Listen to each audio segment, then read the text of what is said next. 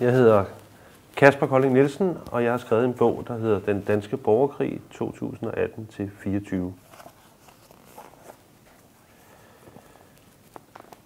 Intet dyr følte Thorkild mere had til end koen.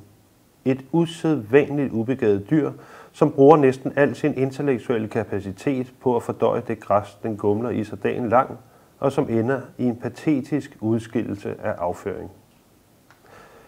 Koen var efter Thorkilds mening det dummeste og mest banale dyr i verden. Dummere end myren, der dog i samlet flok er i stand til at skabe et efter dyrestandarder imponerende bo. Køer kunne intet andet end fordøje. Selv deres liderlighed var infam og triviel. Det var patetisk at se dem gå rundt og æde og skide. Fra tid til anden, når han sad på sin terrasse og betragtede dyrene, blev han grebet af et så ukontrollerbart had, at han tog et baseballbat og overfaldt et tilfældigt dyr. Ved mere end en lejlighed havde slagene dræbt det, endt dets dumme dyreliv. Han morede sig også med mere sofistikerede ydmygelser, som han over årene havde udviklet. Han havde på nettet fundet en maskine, der kunne plukke høns på under et minut. Ifølge de dyreetiske regler skulle man først hugge hovedet af hønen og derefter kaste den ind i maskinen. Men Thorkild var ligeglad med dyreetiske regler.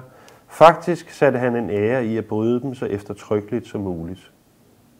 Han kylede derfor hønsene levende ind i maskinen, så de endnu blafrede med kødstykkerne, når de kom plukkede ud. Det var et syn for guder. Man skulle ikke tro det, men høns er faktisk i stand til at skrige. På et tidspunkt havde han forsøgt at korsfæste en gris, en stor, fed so, som var særligt dum.